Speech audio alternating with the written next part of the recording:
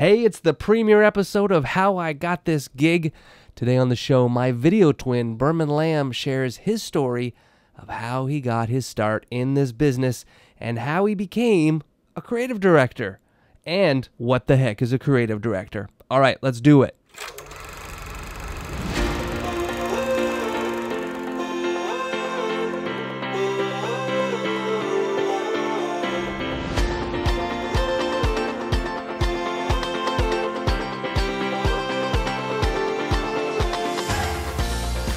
Hey, welcome to the show. It's the first episode of How I Got This Gig.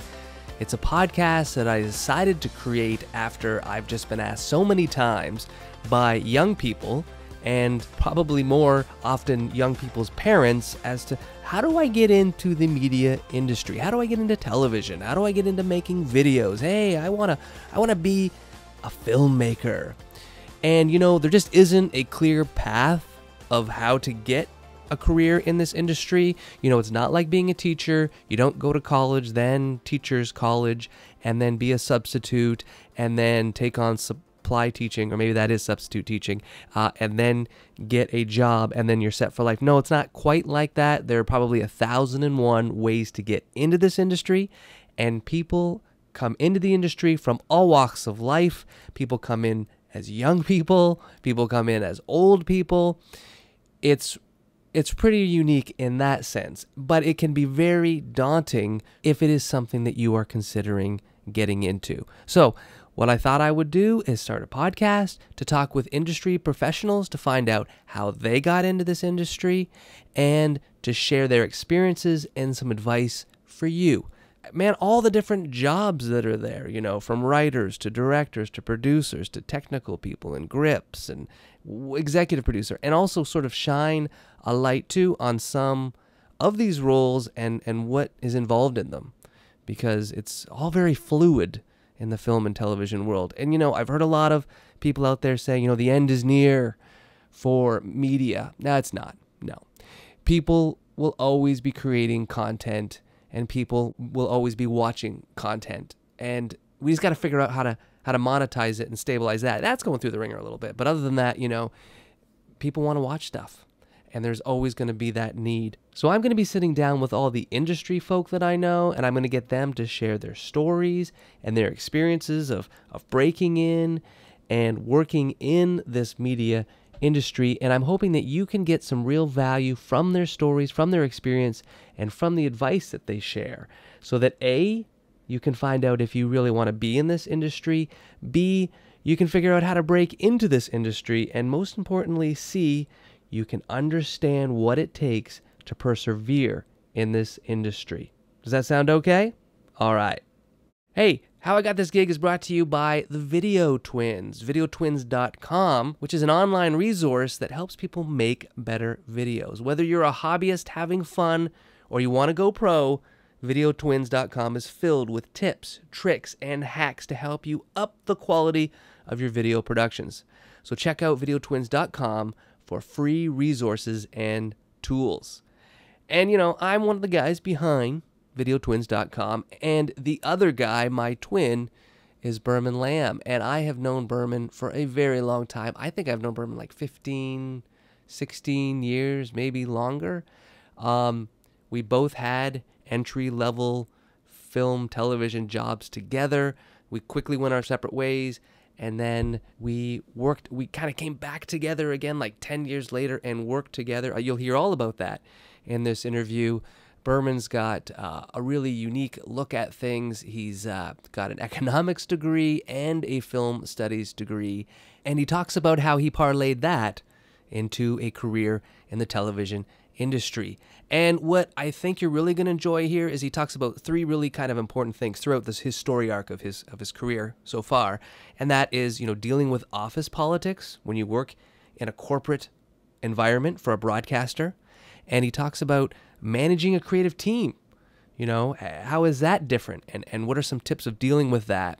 And we also discuss kind of from both sides here, being a jack of all trades and a master of none versus, you know, specializing in something. So I really hope you enjoy this. Burman's got some great experience. He comes from television commercials mixed with a television broadcast, background. And so I had a lot of fun with this interview. So let's get to it.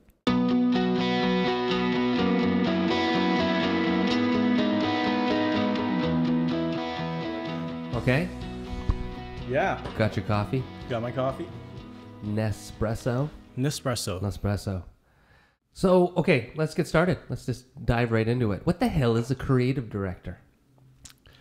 A douchebag that sits in the corner office and plays video games. And that's why their screen usually not facing anybody else but himself. Right, or they have that protector on there that you can't see what I'm looking at. Yeah, but they could see you. They're perverts, really. Well, at least I was. Yeah, you can get away with it because you were in Asia, right? How many years were you in Asia? I was in Asia for, including my stint in Singapore, I was in Asia for about 8-9 years. Yeah, Yeah, that's almost a a long decade, time. yeah. That was a long time, yeah. So you haven't always been a creative director. Let's start. What is a creative director? Is there a definition of it as a job title? It's funny you should ask because there is, but the definition doesn't really match what people usually do out there. So a creative director is a person who leads a team of creatives. Their sole purpose really is to help people below them that work for them get the best out of their own creative minds and stuff like that. So they give direction. They provide nurturing for the team and everything. And everything that comes out of that team should have their fingerprint on it. Well, okay. Interesting that you say this, and we're kind of starting at the end, and then we're going to go back to the beginning and then come back to the end. But because I think that what you've just said is that as a creative director, you're kind of a mentor, you're kind of a leader, you're kind of a teacher, which means that you kind of have to have a certain type of personality maybe or something, and not... Because I've had creative directors that weren't really mentors and teachers. But... Yeah, absolutely. Yeah, you're absolutely right. And the majority, to be honest with you, the majority of creative directors out there do not actually do the job as per the definition. A lot of them are still there with the mentality of like, I'm the top dog. Everything should be like my creative, my idea and stuff like that. Like they're the star. A lot of people don't realize that creative director really is still a director level, which means you're in management. Oh, okay. And a lot of people forget that part. And it is a struggle because a lot of creative people that come up, that's not their mentality. They're not groomed to be people who manage other people. They're right. groomed to just, or at least their goal in life, their aspiration in life, if you're a producer or director or anything, is create creative work, right? So once you hit that level of creative director, people have this idea that, oh, it's now I'm on center stage. I get to show off my stuff, but that's not the case. The reality is it's a bit of both. And that's the huge struggle that most creative directors, whether they know or not know, have. Okay. So it's the meeting of the creative aspect meets the management aspect. So it's kind of a corporate title then, because, okay, we're going through all kinds of jobs in the media with this podcast, right? Everything, the next person I'm going to interview is a music video director. So that's director in a totally different context, right? Yeah. So, you're absolutely right. This creative director, this title is given from a corporation or a company, right? It's not like a director where you can just step out and go, oh, I'm a director of film. Right. There's no company, or you're a one-off person. You're a freelancer, essentially. But when it comes to a company that has, like, I worked for Fox, I worked for National Geographic, and for them, a creative director role is in that director category. So it is management first, right? So if you look at those companies, film companies or like a television company, a creative director is the one director level person that's unique compared to all the other directors in that company. Right. What kind of companies would you see creative directors in? You mentioned broadcasters, like TV channels. TV channels. You would have like even radio stations, stuff like that. Advertising agencies. Advertising agencies have creative directors. Those would be slightly different because they're much smaller. Yeah. And you may not have as many. Depending. Some of Saatchi and Saatchi are huge, right? Totally. Leo Burnett. Yeah. So I take that back, but the boutique ones a creative director is still just the lead creative guy. But when it comes to Leo Burnett, Saatchi and stuff like that, those people theoretically should be management. Right. Yeah. And okay. So, all right. So let's go back to the beginning here. How the heck did you get that gig? Like, did you always know that you wanted to work in film and television? No. I didn't know what I wanted to do. I still don't really know what I want to do. I think that's the reality of today's generation. But, like in high school, what were you planning to do? In high school, survive? Really? Yeah, just try to get new. I came from a family where, immigrant family, parents are from Hong Kong and everything. They didn't have much of an education. They just worked their ass off at a restaurant. And they didn't like that lifestyle. So all they wanted for their kids, wanted for me, is to get an education so that I won't need to, slave under a hot stove or any of those jobs. I can actually go into a bank and get an office job. Slave under a hot calculator. Exactly. Well, it's not as bad for your health, I guess. But right. It's still the same thing. But that's what all parents want, of my generation at least. So I went into university. I made it into university, thank goodness. In high school, the only thing... So in high school, you weren't making videos, you weren't writing... Nothing. The only thing I did, the only thing I was good at, actually sketches, the only thing I was good at was art class and drama. And the only reason why I got into drama is because I was an introvert, and I'm like, okay, I'm so scared to be in front of people that maybe if I take drama, it can force myself to be a little more comfortable. Right. Turned out I was pretty good at that stuff. But I was still terrified. Even to today, I'm still terrified to be in front of camera or in front of people. Yeah, I think everybody really is. I think so, yeah. Inside, I think. Yeah, but I was good at it. I was good at making people laugh, and that felt good. I think that was the main thing was like, I like doing comedy because it made people feel good, and that made me feel good. So that was it, right? So when I went to university, again, parents get into economics because everybody wanted you to take economics. Economics, and I did take economics, but I got so bored of it that I'm like, okay, well, I'm going to be stuck here for 4 years. I got to do something else. So, I did a double major. I went into, first I went into drama, but I was at the University of Toronto, and their drama was really just studying plays. You're reading plays and you're writing about it, and that's it. I'm like, no performance. No performance. I'm like, what the? Well, maybe critical. Later on. Yeah, maybe later on, but I wasn't cut out for the books and stuff like that. Right. So I wasn't very good at school, to be honest. I made it. How the heck did you get into U of T? I don't know. I just kind of stumbled in. They're like, okay, come on in. Oh, man. Crazy. But anyway, so the first year I tried drama, I'm like, okay, that's not for me. And then I went into, film studies. They had film studies. So I'm like, okay, I guess I get to learn how to make films, which wasn't the case either because at U of T, University of Toronto, it's just studying film and writing about it. Right. I can't imagine that there's much hands-on. No, you're a film critic. That's all it is. So I did that, which was fine, and people are always like, you have economics as one major and you have film as the other. What the heck are you going to do with your life? I'm like, I don't know. It still rings today. I don't know.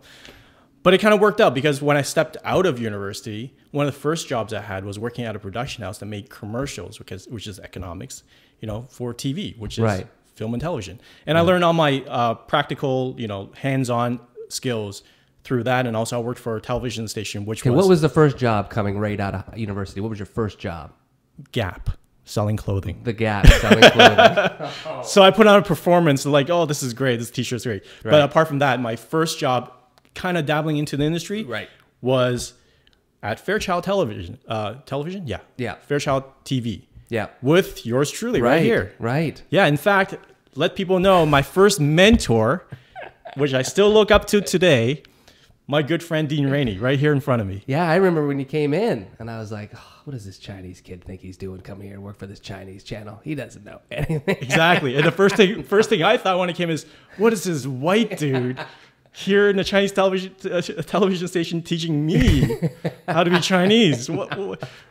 But you did a great job. Yeah. I learned how to be Chinese. It was amazing. You're much more Chinese than when I first met you. No, we worked together. We were both camera assistants, right? No, not really. We were just trying to pick up the chicks there. Right. Which were pretty successful. Yeah, I think we did good. We both ended up dating hosts. Yep. Yours was a lifestyle culture show host, and I dated a weather girl. I was looking for a hostess, but it was the wrong place. But we started off as camera assistants, right? Yes. What was that like for you? You weren't there very long, though. No, I wasn't. I think I was only there for like maybe a year. If that, huh? But I had a ball. I had a lot of fun. I mean, there were good people there. You were there, which made it a lot of fun. But you learned everything because you got to see everything from like a back seat kind of thing, right? And you got to touch a lot of stuff too. You weren't just... Yep, the girls. Yeah. Okay. Yes, you did. You actually get to play with the cameras and everything like that, and they were pretty willing. The people there were pretty willing to like just teach you, bits and pieces about the equipment and the industry.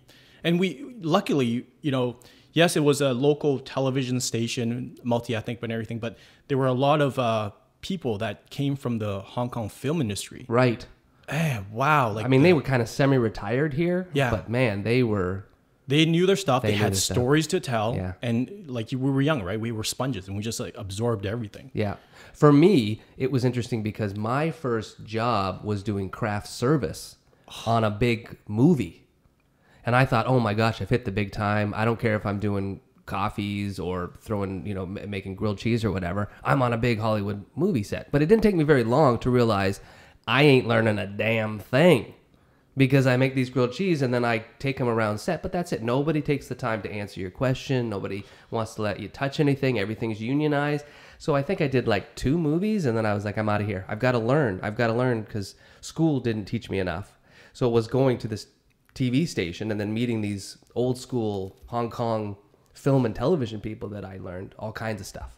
And they never taught you how to make sweet and sour chicken balls? And they never did. They didn't even know. When I said, hey, we having lunch, we having, chow mein, chop suey, they're like, what the heck? So I remember I was disappointed when you left, but you did go on to bigger things pretty quick. I mean, you went to a commercial production house. Yeah, you just had to be dumb enough to take the work and, you work your ass off for minimum pay. So And be Chinese enough, though, I think, because they did ethnic advertising, right? Yeah, they got the wrong person. Should have got you, but that's a different story, I guess.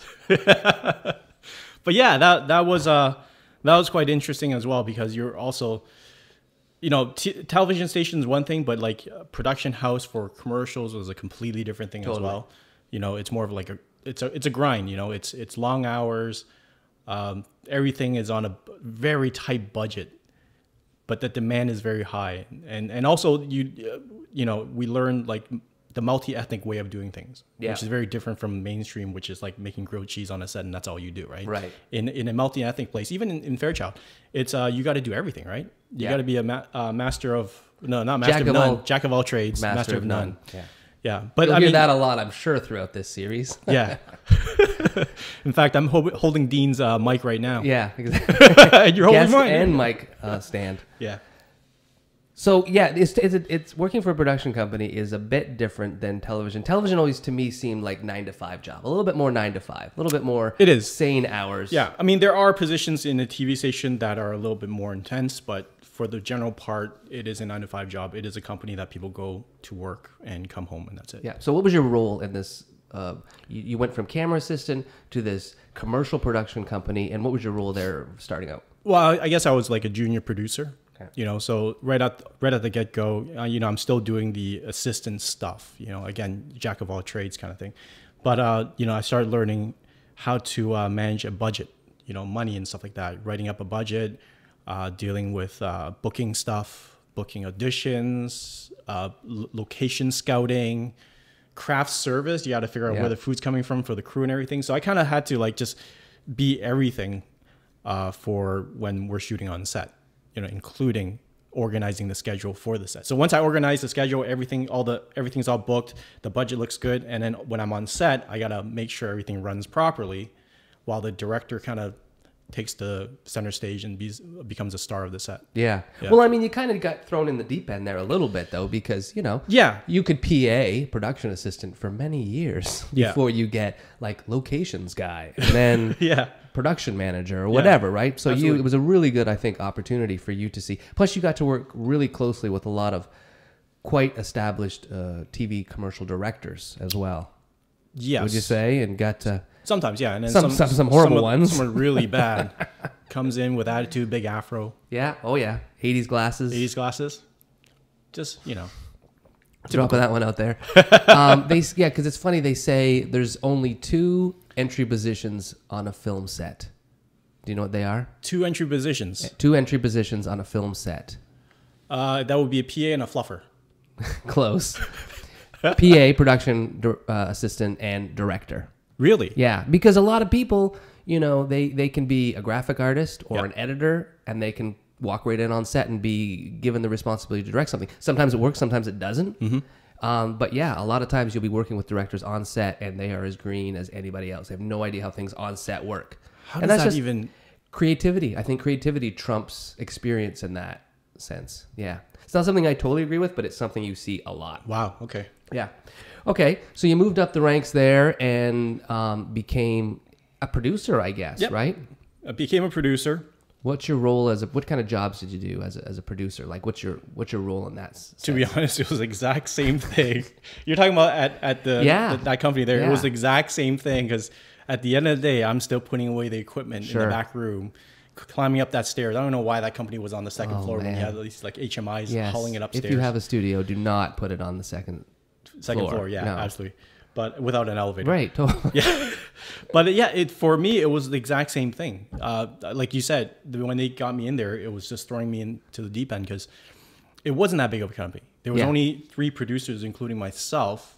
So I was doing everything. And why did they give me the producer role right at the get-go and trust me? Well, they didn't. They had the more senior producers kind of oversee everything I did. So I had to do what they were doing, plus all the other PA work and stuff. Yeah. Any other opportunities to, flex your creative muscles in that role over how many years were you there? I was there for, I think, 2-3 years. Oh, longer than that. Was it longer than that? It seemed like you were there a long time. Well, it felt long. Yeah. It felt really long. Because it was one of those situations, and this is important when you're thinking about a career in this industry. Right. You and I were both in a crossroads, right? Because absolutely, you were in a smaller commercial production company. Mm-hmm. They were doing big clients, so they were doing, Sprint, Bell Canada, big developers, commercials, but it was still a niche market, right? Ethnic marketing. Yeah, so it wasn't the mainstream. Yeah, you had big companies, but small markets that you're still dealing with. So budgets are smaller, pays a little bit less, experience a little bit less. And so, but you are getting good experience though, because it is so much smaller. You're getting your hands on everything. Yeah. So you've got to balance, like, do I stay here and be stuck in this niche? But then how do I get out to get the experience, and where do I go, and blah, blah, blah, right? So I think in terms of the creative aspect, like you said, there are some directors who are just entry-level directors, or there are some directors who never actually know what they're doing. Right. And I had to deal with a lot of those people. So when the storyboards came in and all that stuff came in, I had to go through all that stuff. And in my mind, I already have an idea of how this stuff should be shot. Yeah. Right. So as a producer, sometimes, you talk about like Jerry Bruckheimer, who's not a director, but you could tell that it's his film.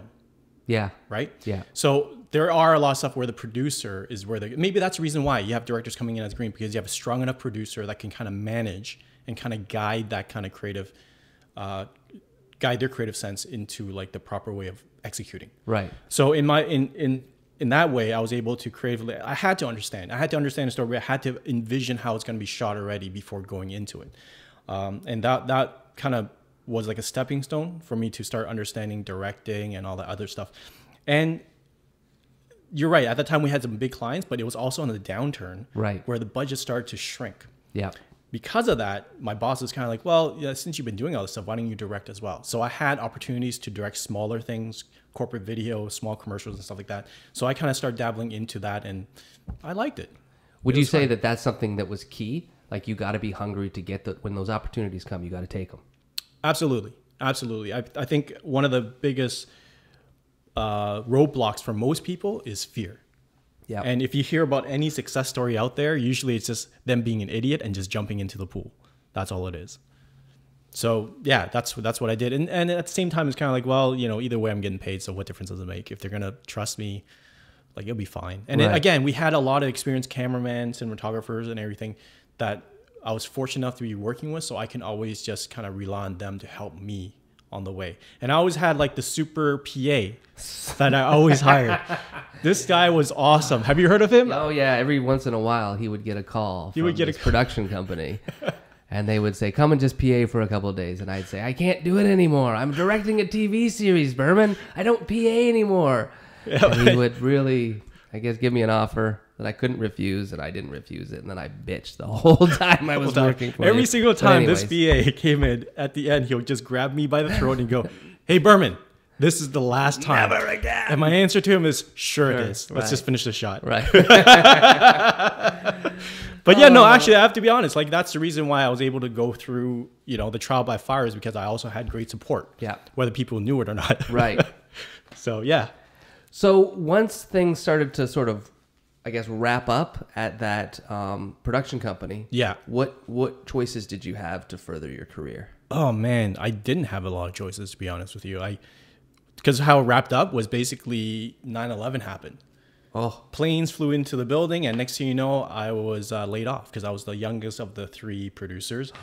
And Right. yeah, so I was, I didn't know what to do with myself because I was jack of all trades, because I went through this, unorthodox, unconventional way of going, learning the craft and everything. A lot of mainstream companies wouldn't even give me a chance. They were like, okay, I can give you like volunteer work. right. And that really pissed me off because I was dealing with in my mind, fairly big budgets at that time, Yeah. $100,000, $200,000. Still a good size. Yeah, budget. and now I'm going around, showing my reel, giving my resume, and people even like yelled at me for even having the courage to go and submit a resume. I think that's horrible. I That think was the that industry is then, though, absolutely horrible. Oh, hey, it's changed a lot. It's changed a lot, It's yeah. changed a lot. Yeah, Yeah, no, it was absolutely. absolutely a lot of barriers back in the day, and it was full of elites. And if you weren't in the clique, you weren't in. Yeah. So my option was not much. I went back to like, taking courses to learn like other things I could do and stuff like that. But luckily, even though Did you think about leaving the industry? I did, because I just didn't know how to get back in. Yeah. Not that I was like, oh, like I was discouraged, but I mean, obviously I'll keep on looking, but I had to at some point realize, okay, well, I need to like eat. Yeah. I need to make money. So I did. But luckily, even though I did get laid off, that company still came back and hired me as a freelancer for certain jobs. And the jobs weren't really coming in from Canada, but they were coming in from Asia. Right. And there was this one which was for Sony Ericsson. The client was from Singapore. The director was from Taiwan. Big production. Came here. I think I got my super PA on that one too, I think. No, I was in Hong Kong at this time. Oh, you're already there? Yeah. Right after 9/11. No wonder it was such a difficult shoot. Yeah, it was totally difficult. Yeah. Without me there to empty the garbage cans. Yeah. But anyway, that happened. I did some of these overseas jobs and stuff like that. Shot in Canada, shot in Toronto and everything. And one of the creative agencies from Singapore, after the job, came up to me and said, would you be interested in coming over to Singapore and working for us? I'm like, what? And this is like, you have to understand, before this, it was only like my options were a production house. Yeah. That's all it was, right? But the idea of, creative agency, I can actually learn about creative, coming up with concepts, Yeah. more on the directing side and stuff like that. Or even, Kind of. Directing is because different, but agencies and production companies, very different. Very different, that beasts, is true. And we will find this out as we go through your story. yeah. So I'm like, sure, it's not like I'm making anything, but they're like, well, you're not going to get paid much because you have no experience. This is your first job ever. So I'm like, you know what? Because what it was on the agency side. Agency You'd side. had 4 years of production Yeah. experience, but that meant nothing. For It meant them on the nothing. Like, agency let's side. clarify this. When you're in a production house, all you are given is a creative concept plus a storyboard, and you just have to execute that storyboard. You were right? executors, yes. The closest thing you get to it is that you do hire the director, or you take part in hiring the director who actually helms the project. Yeah. And from there, I was able and fortunate enough to work closely with those directors in how this kind of storyboard kind of formed, which gave me the taste of the creative side. So when you go to agency, none of that like I've done. Right. And then now this company's like, oh, we'll bring you into Singapore. We'll pay you next to nothing, but you get to learn everything that you always wanted to learn, or at least I didn't know if I want to learn it, but you had this opportunity. Yeah. And I mean, I had nothing to lose. I was young. I'm like, sure, why not? And I literally was living paycheck to paycheck. I still remember like being in Singapore for the first couple of months and going, okay, today is, tomorrow is payday. Today I have $350 in my pocket. What should I eat? And that was the mindset every month. Yeah. For that 1 year that I was in Singapore. But it was like, I was lucky because the agency was a boutique agency. The creative director, who was also the owner of the company, was fantastic. She's considered one of the top 10 creative minds in Asia at that time. Yeah. And I was just so lucky that she took me under her wing. So I got paid nothing, but I learned so much, and it was amazing. What was your job title there? I was janitor. No, I was actually, I didn't have enough experience to actually be on the creative side. So Yeah. when it comes to an agency, you have two sides. You have the suits, which are the people that go and sell, and meet clients and stuff like Manage that. the clients. Manage clients, yeah. And then you have the creative side, which is the copywriters and art directors and your creative director. That's the set. And you also have like a small little department, which are 1 or 2 people who are production. But what they do is either help the creatives produce print, because we were doing print ads like for a campaign. Yeah. And they also were the ones who go out and is like the middle person between the production house out there and the advertising agency. So where I was they put me on the suit side because I was the only side that I could probably do anything. You look good in the suit. Yeah, I've never. Do I? Thank you. I always felt that. But Singapore's too hot to be wearing a suit. But anyways, it is too hot, so I never wore a suit actually. Yeah. So. No, it's interesting because the production company and the agency, two different beasts that must work together. Yep. But then within the agency, two different divisions, I would say, that have to work together as well. Absolutely. So you were on the, what do we call it, the accounts? The accounts side. Yeah, account servicing. Yeah. Yeah, they call it the suits, but it's just account servicing. Yeah, and that was the only side where, they could justify what the peanuts that they're paying me. Right. That I'm actually dealing with clients, I'm sending emails out, looking at quotes and stuff like that, which I had experience in, right? Economics degree. Right. Economics degree. There you go, right? Boom. But, the boss knew that I had an interest, the creative director knew I had an interest in the creative. So she's like, you know what, why don't you, if you have the time on your own, you could sit in on those creative meetings, on the jobs that are coming in, and you can also pitch your ideas as well. So I did that. So I was doing the suit thing on one side, doing the client servicing, but on the other side, I would be offering my ideas and everything. I mean, most of them got shot down. Some of them kind of made it through to a certain degree. But the creative director was kind of like, it's great because you're not trained for this stuff, but you're coming in with these, you're hungry and you have all these ideas, and it's actually challenging the rest of my other team. Right. Right. So I guess some of them may not have liked me because I was like this guy who just had the opportunity. It's like, who the hell are you? You never went to school for this. You never had training. But she liked that. She liked the fact that I was there to push the rest of the team. Yeah. And it was great. So. And if you're thinking outside the box, there's no constraints at all. You're throwing. What I have to lose, it doesn't matter, right? So I just threw everything out there, and it was fun. It was great. And what's more fun was that not only was I able to see the creative concepts that are coming out of the team, but people were critiquing my idea or helping me shape the ideas I have, and I'll forever be grateful that I had the opportunity for these people, and they were really talented people to be giving me feedback on the stuff I had. Any frustrations with this role of balancing between two departments in an agency? The frustration was just the money part, I guess. I mean, I understood that here's the one thing, right? I think for everybody who's listening out there, the reality is no matter what success that you see other people have, then 9 times out of 10, those people work their asses off for it. So, I wasn't afraid to work my ass off. Right.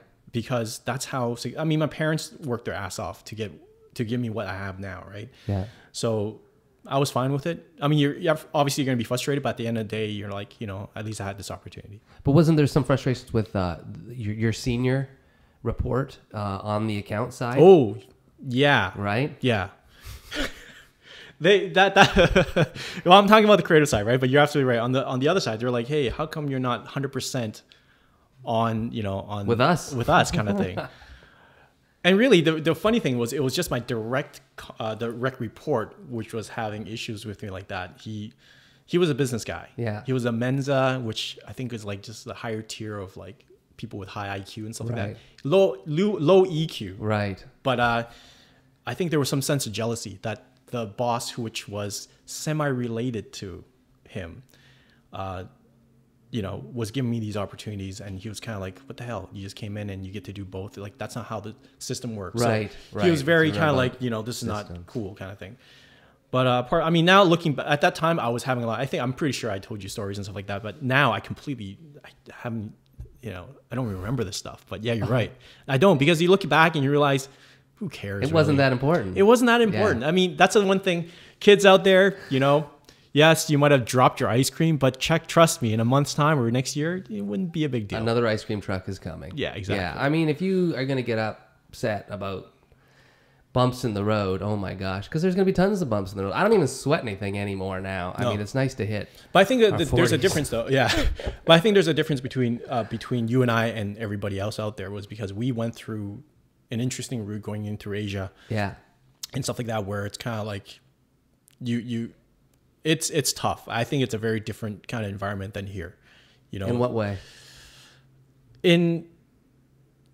it's here. It's very, I guess in our generation, maybe now it's different, but in our generation, like you said, right, it's very regulated. You go through the system, it is what it is kind of thing. And you're privy to this, you know, you kind of step it up like that. Right. But in Asia, it's just a Wild West kind of thing. And kind of, you kind of have to fight for everything. Yeah. Strongest survives. Right. Strongest survive. And I seen you go through it, you know, and I think I've gone through some of it. So for us, it's kind of like, yeah, I think we're a lot more zen because we went through that. Maybe that's the reason why Zen and all that stuff came from Asia. Yeah, probably. Because they had to, or else they'll kill themselves.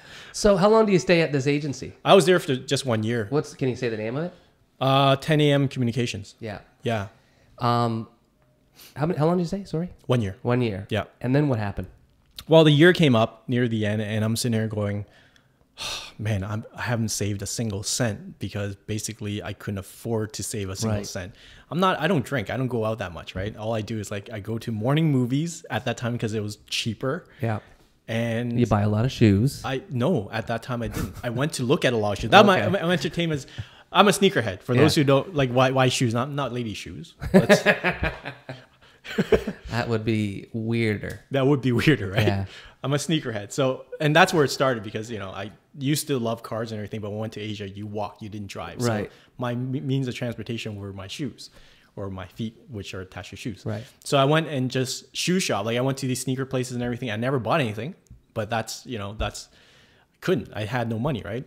But after a year came and I was like, okay, well, do I continue? Because I don't see me getting a raise. I wouldn't give myself a raise. I'm not adding value. Or not tangible. Like I'm not making the company make more money.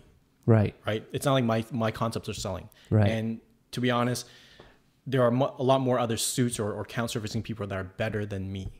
You know, for one thing, I'm a foreigner. Like I don't really know the market as well. Right. So I get that. Right. And I was really appreciative with the stuff. So I was thinking, what should I do? Should I stay a little longer or should I go home? But lo and behold, a good friend of mine who was working in Hong Kong at the time, Jason, he was at National Geographic and they were looking for someone to deal with the crap that nobody else wanted to deal with, which was advertising sales. So at that time, National Geographic, they were starting to produce their own commercials for their clients, but all they had was a bunch of promo producers who used to just cut footage and make commercials for their own shows, and there was no client, right? Right. But now they've been kind of just thrown into this world where they had to make commercials for clients, and they all hated it because they're like, my job description never needed me to go deal with a client. My only client was my creative director. Yeah. Right. So they all hated it. They loved the traveling. They loved the idea of it. But when they started dealing with clients, they couldn't deal with it. Yeah. So they wanted a producer that they can throw all that garbage to. And I'm sitting here going, oh, I'm getting paid peanuts.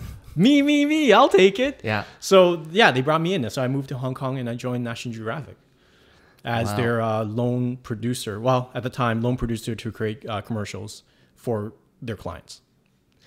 Because this was a new thing, right? Where I think in the traditional advertising world, you have a client and they want to make a TV commercial to put on air. So then they'll retain a advertising agency, and within that advertising agency, they'll come up with the creative concept, and then maybe they have a media buyer in-house, or they'll outsource that, and then they'll buy all the airtime on the network, and then they'll air a commercial. It's pretty expensive to do it that way, right? Yeah, that's the traditional way, though. That's the way you do it, yeah. Yeah, and then I think National Geographic in Asia just decided, hey, let's just undercut all those people in the middle, and we'll just deal directly with the client. Absolutely. I mean, National Geographic was late to the game in terms of being a television station or television channel. Before they existed, Discovery Channel was around for at least 10, 15 years before that. Yeah. So they had a stranglehold towards that type of market. Whoever wanted to, like nonfiction, documentary kind of thing, that TV channel, to advertise on those channels, it would just be Discovery. So Nat Geo, nobody's going to Nat Geo. So Nat Geo had to do something in order for them to gain those ad sales dollars. Yeah. And what they did was like, hey, why don't you come to us? Let's cut the middleman out. We'll make the commercial free for you. Yeah. And that was a big draw. Changed everything. The difference between North America and Asia is that, like, here we don't really think National Geographic, we think the magazine. Discovery Channel, okay, there's Cesar Millan or whatever, but like in Asia, those brands are huge. So there's Discovery Channel, National Geographic, CNN.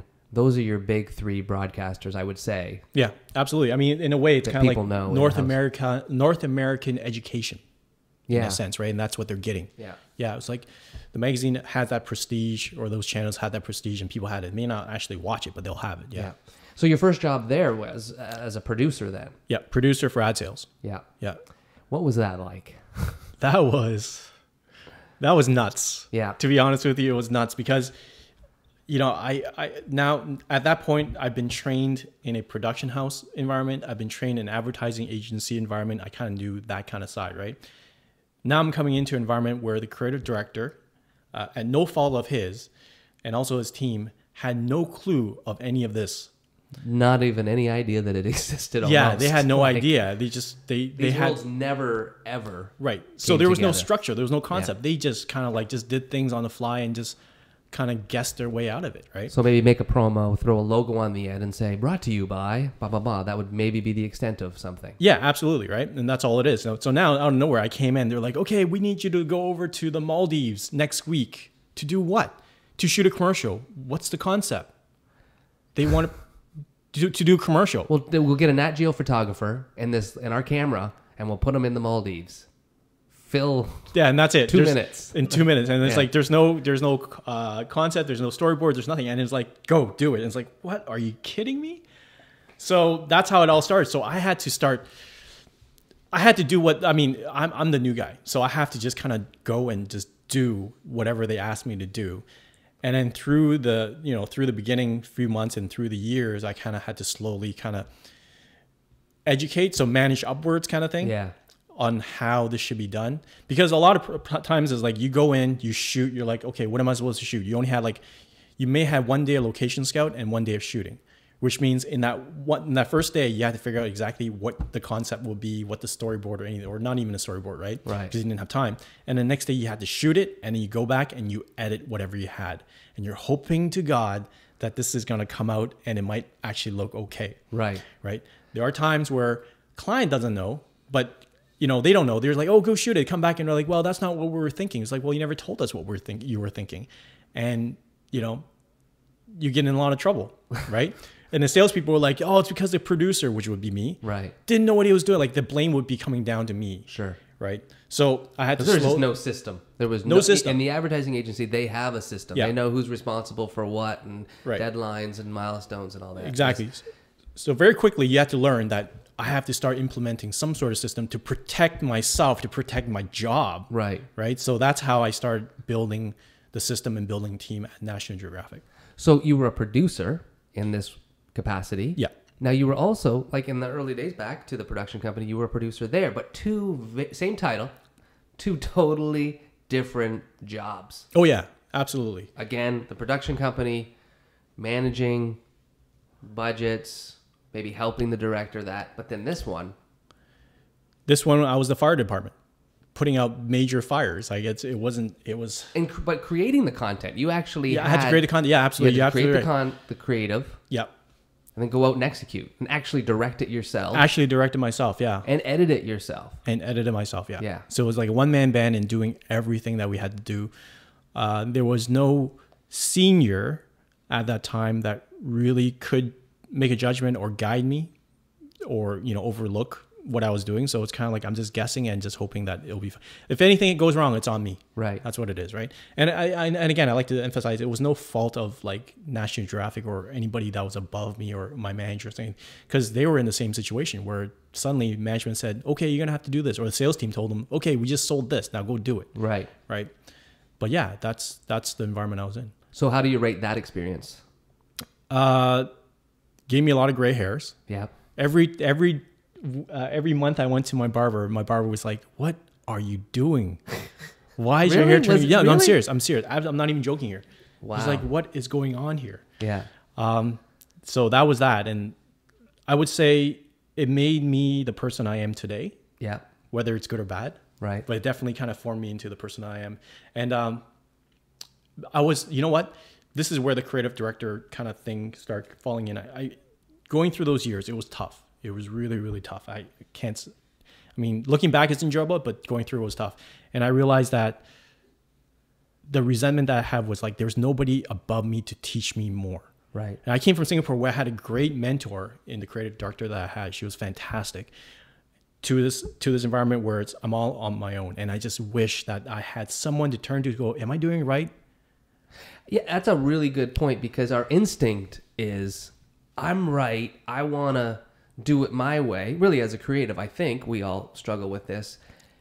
But don't underestimate what experience or mentorship from somebody else can do to bring you up. And if you don't have that, especially when you're kind of young, and this is really your first position where you were really responsible for the creative and the execution. I mean, the other ones you had your hands on it, but it was ultimately fell on the director or the creative team at the agency. But here it was like, how do you cut? Like, how do you shoot a scene so that it cuts together? Yeah, and then it makes sense. Yeah, and then mixing the audio and all of this stuff. Yeah, and I was never in all the previous jobs. I was jack of all trade. I was never a professional or an expert in any of these things that I'm now kind of responsible for. Yeah.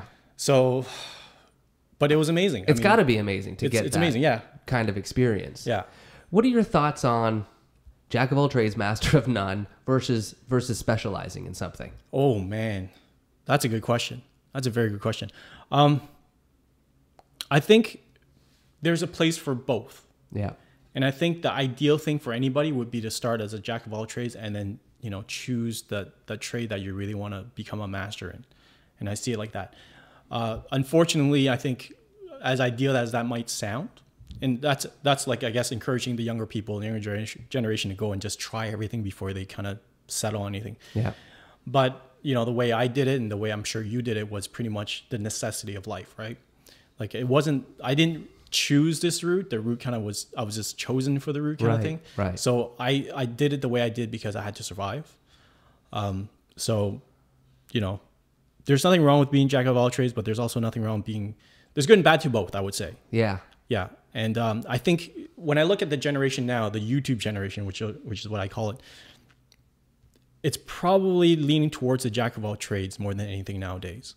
So that's the trend. So if I could tell you, oh, there's all these benefits of being a master of something, well, you could be, but you might not survive in the distant future. Yeah. Right. So it all depends. It's tough. It's tough because I think, jack of all trade opens up a lot of doors, but you're never really good at anything. Really good and then sort of the craftsman or the expertise is kind of lost. Although it has worked for me. Oh yeah, I was just gonna say. But still, there's not many days that don't go by where I wish I wasn't better at something. Oh yeah. Where I was like, okay, I can come in and I can do a kick-ass rough cut, but if you want a bunch of effects and everything, I got to pass it off to somebody else. Yeah, so. No, absolutely right. I think, I was just going to say, someone like you, which you have your own business, which has flourished in the past 3 years, it was an absolute necessity that you were a jack of all trades. Right. First off, because when you start a business, you got to have to do everything yourself. Secondly, when you now are starting hiring other people or bring people into your team, which you have, you got to know how to teach them every aspect. Or if you have freelancer coming in, they can't bullshit you anymore. It's like, you kidding me? I've done exactly what you've done. I know. I might not be as good, but I know, so don't bullshit me. That's right. That helps a lot. Oh, yeah, absolutely. Okay, so all these gray hairs, how did you deal with that stress? Did you ever want to walk away, or what kept you going? Oh, yeah, I wanted to quit. I think everybody in that system wanted to quit. Because you started off, you were a one-man department. Oh yeah, basically. So the first thing I did as a one-man department, implement stuff and then stuff like that. So instead of preventing me from quitting, I called my super PA. One more gig, Rainey. One more gig, and I got you in, which helped tremendously. So now it's not just me. I got another person who's exactly like me, if not better. A little more angry, but the angry white man. Yeah, and I think that's what made me going, because it was growing. Every day I was like, oh my god, like this. I swear, it was a crazy time. It was a crazy time. I would go in every job, and every day, every time I come out of that shoot or whatever it is, I would go home thinking this might be my last gig, because they're gonna figure out that I don't know what I'm doing, and this is gonna turn out horribly, and I'm gonna get fired. But you were lucky, because all of those people that you're talking about didn't know what they were doing, so you actually had one up on them. I just remember, like, my frustration just came. I mean, you were doing your best to put in systems, but there was just the people that we had to work with either wouldn't follow those systems or still just had like no idea. Yeah, because it was inconvenient for them, right? So. It was inconvenient, so they were like, why? It doesn't make any sense, so why should they listen to you, right?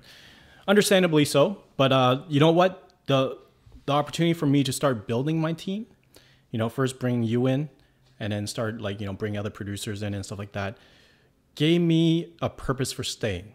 Yeah. Right now it's like, okay, now I have a new challenge, which is not just kind of putting these fires and making these videos. It was like managing a team, which is something that at least I know I'm growing. Yeah. And I feel that there could be a creativity to that or something. Like, it is fulfilling. Oh, yeah. What you did. And you were very good at this in the years that you were there, honestly. Yeah. Thank you. I think, this is where it's funny. When you first started this podcast, you asked about like definition of a creative director. And I still remember, like, I was starting to manage this team of 2, 3, 4, whatever. And I was still wondering, okay, well, my creative director didn't know what I was doing because he wasn't from that world. Right. So I'm like trying to figure out what should I do as a creative. I wasn't a creative director, but I knew that that's the role that I'm doing. So, a friend of mine, Jason, again, he sent me this thing that he found online, which is saying how a proper creative director should be and how most people are not. And I kind of followed that. I read that, I took it to heart, and I kind of followed it to a T and started building my team in that way. And I think the challenge and what I realized was a lot of people don't want to do it that way because it's so much harder to be a true creative director than to just go out there, get the glory, come up with your own creative, and just so be it. And eventually just leave and move on to something else, right? Right. I wanted to do it right. I wanted to do it properly. And it was hard, but that kind of drove me to keep on going for the next few years after that. Was that an important thing? I mean, you looked for people, it seemed, that were teachable. Yeah. Where you had the choice. We had when the choice. you were hiring. But you really did try to mentor everybody. It wasn't about you being the most senior creative producer there. It was really... Now, when you built your team, what kind of roles did you fill there? Well, really, it's just having more producers. More producers. Graphic. I had a graphic. Eventually, I got to a point where I started adding a graphics team. Yeah. Like, I had 2 graphics team under my wing. Eventually, I had a copywriter. Yeah. As well, but really, the copywriter was more for the presentation. Because if you have a good pitching. Because if you had a good idea and you can't sell it, it doesn't mean anything. Right. So I had all those different roles, which was something that I had to learn as well. Like, what are these roles doing? I wasn't a graphics guy. I wasn't a copywriter. So I had to kind of learn that, and also learn that, like, for example, a copywriter who came in, wrote long form copy. I had to teach him how to write 30-second spots. Right.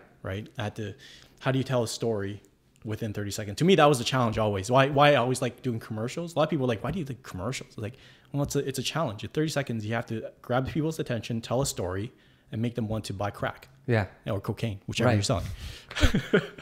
It's not that easy, but it can be done. It can be done. That's why sometimes I get clients and they're like, they've got the script is like 30 pages and they're selling something, and I'm like, if we're really any good at this, we can sell this in 30 seconds. Yeah, absolutely. It can be done. Yeah. And you know what? The other thing was, like, a lot of people are like, oh my God, this product is so bad. Well, that's the challenge, right? Or people are like, oh my goodness, I don't have the budget to do. Well, that's the creativity that comes in. What can you do creatively to take a piece of turd and sell it and have a budget of, less than a turd to make people want turd? Okay. That's the challenge. That's where creativity comes in. And, that's also another thing that drove me and my team. Constraints can really pull out the best in your creativity. It's tough, but they really do. They really do work in that way. Yeah. So do you have any tips to share that you learned from being a creative director? So you're at a broadcaster, but you're handling the sort of in-house advertising team. Mm-hmm. The tips I would have as a creative director? Yeah. I would say you have to understand your team, the people that you're working with. I remember a good friend of mine, when he was going through an MBA, he was telling me, oh yeah, this is what I learned. It's like, when you go out there managing people, you have to understand that you'll never get people with the qualities that are exactly what you need. Right. You have to identify their strengths, their weaknesses, and work with them on their strengths to make it into, like, to make, help them become who they can be. And that's what he was taught. And I took that to heart, and I realized that, okay, well, there's one thing about looking for people who are teachable, but it's also, you can't force them to be who they're not. You got to have to take their certain qualities and try to amplify that. So I think it's not about imposing your will of what is needed. I mean, there's certain parts where you have to push, obviously, but you have to understand who you're pushing and, what their potential will be or can be. and you got to work around that. To be a true creative director, that's how you're supposed to. You're not imposing your role. You're not just telling people to execute your creative. You're trying to get the best out of your team, and for you to do that, it's kind of like a racing car. You have to know what's under the hood. You have to know what it can do, what the limits are before you can actually push it. So in that sense, that's what you have to do as a creative director, is really truly understand the people that you're working with.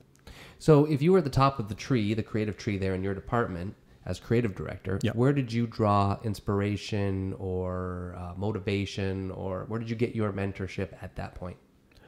At that point, when I'm at the top of the tree, is that you're no longer being judged for your individual work. You're being judged for the work of your team.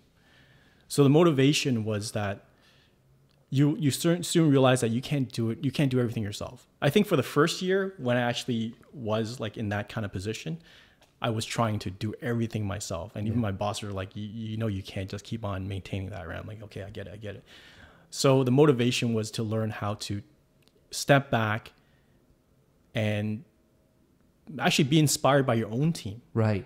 What you learn is kind of like, you have to look back and go, okay, when I was younger, when I was a wide-eyed producer kind of thing, I had a lot of great ideas. I believed in myself and stuff like that. And I wanted people to believe in that too, right? And I still, like, looking back today, I look at those ideas, I'm like, oh, those are great ideas. So just because they're not as experienced as me doesn't mean their ideas are not good. So I had to very quickly realize that my junior graphics team, who are very experienced now, or my junior producers, they all had great ideas, right? And those ideas kind of inspired me. I was learning from them now. I'm like, I'm the old dog. I have to admit that I'm the old dog. I can't keep on just being in my own world, because that world will die. Mm-hmm. So I'm gonna, apart from going out, listening to music, watching movies and stuff like that, and talking to friends and all that stuff, and living life, my own team also gave me inspiration to keep on going. I think that is a super important point. And it is not something that we see enough of, I think, in this industry, because as I was moving up through the industry, I would come across two types of, I'll call them senior creatives. These could be producers, these could be directors, they could be writers. There were those that were scared of you because you're younger and you're hungrier and you're full of piss and vinegar, and they're kind of getting older and slower and whatnot. And so they don't help you. They kind of keep you at arm's length and they don't encourage you, okay? For fear that you're going to replace them. Or there's the other kind that go, okay, you're full of that piss and vinegar, but I'm going to use that, and I'm going to bring the experience that I have with me of coming up through the ranks, and I'll kind of work with that. And I'll give you an opportunity, and one day you will replace me, but not fully, because you still need me in my experience, or something like that, right? Does that make sense? Absolutely. And I have to say, the corporations above, so the bosses above the creative director usually don't help this situation as well. Yeah. Like in my experience, I had other producers coming up in my system or my team that I could tell that my boss was grooming to replace me. That's odd. That's odd, right? Yeah. But it happens. It happens. And in my mind, it was like, okay, two things could happen. I can push that person down and take all the bigger jobs and shine myself. Right. Or I can just do my job. Yeah. Right. So I chose to just do my job.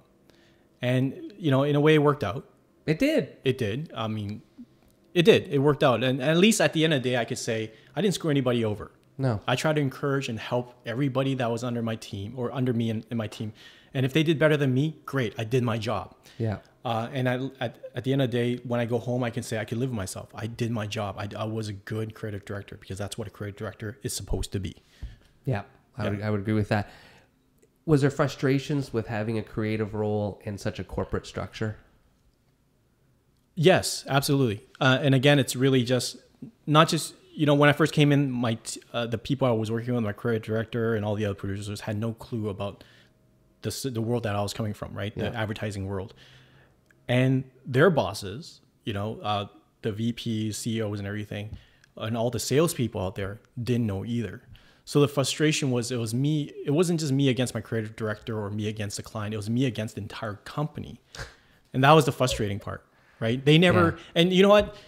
It's not their job to understand, because they're not from this world, right? I don't blame anybody for not knowing this world, because it's not their world. Right. Right. So I think now looking back, I'm not angry or frustrated. They could have been a little bit more open-minded. They could have, but they had their own budgets. Yeah. Right. I did a little spoof on my own company where I'm making fun of my boss at that time.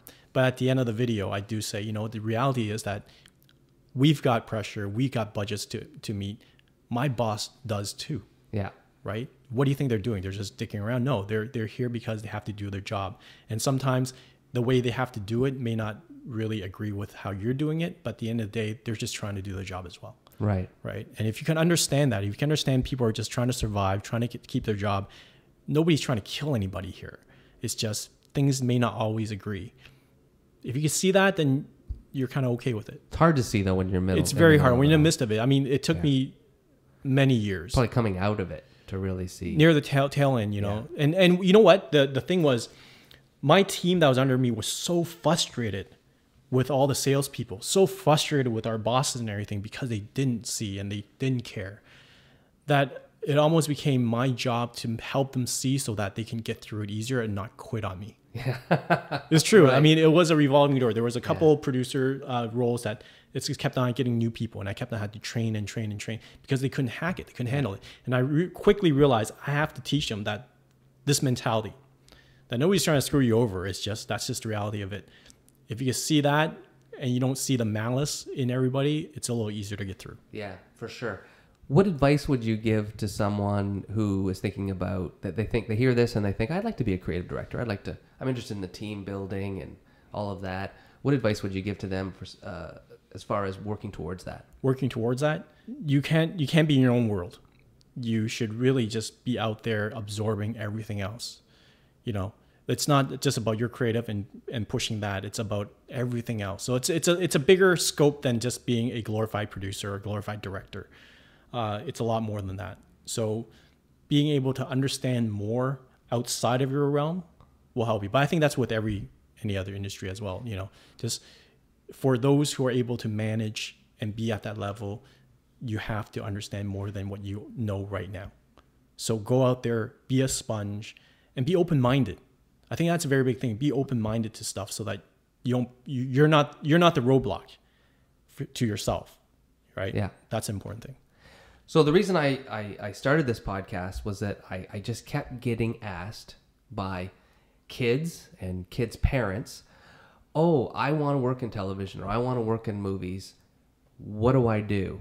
There's no clear-cut way, like a teacher, you go to teacher's college and then you do be a substitute or whatever. Like, as I hear talking with everybody, you can get into this industry so many different ways. But the big question is, do I go to film school? Do I not go to film school? What's your advice to a high school student, grade 12, wants to get into the business? What is don't do it the way I did it. That's one thing. Or don't even get into it, period. Really? Really? I don't know, because right now when you look at the industry, it's changing so much. Yeah. TV is no longer, the term now is like just, Netflix and chill. Yeah. That term itself, it means other things, but also tells you that it's not about TV. It's not about going home and turning on TV. It's about turning on Netflix, like other content and everything. So, well, this is a whole other discussion. I still think people are still making content. They are making content. Yeah. I don't know what I would. Do you recommend to study? I guess I'll just make it clear. Let's just do, because this can be a bit of a poll. Yeah. Do you recommend studying film in university or going to film school? You know what? I have to say, I would, because of my route. That's the only route I know. I do think it's a good thing to go and do film studies. I feel like you could learn a lot on the job. If you're hungry enough to learn it, you can learn all the practical skills on the job. And I think that's very important. Like, you don't have to pay for that stuff. You actually get paid to do that stuff. Mm-hmm. But to understand film theory, to understand why people do certain things, why film is cut a certain way, I think that's not something that you'll learn on the job that easily. Yeah. Right. So even like if you look at Quentin Tarantino, John Woo, people like that, their stories are always like, oh, I didn't go to film school. I went to films. Yeah. So they weren't making films either when they first started learning. They were learning the film narrative. Right. Right. And I think that's a very important thing. I think you and I both agree that people who are successful in the industry are the ones who actually take story to heart. Mm-hmm. They understand that you're trying to tell a story. You're not just trying to put beautiful images together and that's it. Right. So I think that's the one thing I would try to emphasize is like, it's the story that you're trying to tell. If you have a good story, you have a good concept, that trumps everything else. You can shoot it on your iPhone. If the story is compelling enough, it'll be fine. Yeah. And I think that, and especially nowadays with the YouTube generation where people are okay with subpar quality video and stuff like that, those videos out there that are visually crappy or that are really successful is because it has a good narrative. Yeah. And I think that's probably the more important thing. If it comes to education in school, is to learn about that. And I think film school definitely helped me with that. But, you know, going to a bunch of movies probably helps as well. But be hungry. Whatever you study, wherever route you go, don't be arrogant about what you know. Just remind yourself you know nothing. You know shit. Right. So go out and learn more. And just be hungry and just do the best you can. And I think you'll be fine. Great. Great stuff. Thank you. What's the future hold? What have you got on the horizon? Well, that's the reason why I tell people not to get into the industry, because I still have no clue. I'm still living like a college student going, If you weren't doing this, what would you be doing? If I wasn't doing this, what would I be doing? Selling shoes. And on that note, okay, I do have one little feature that we're going to do.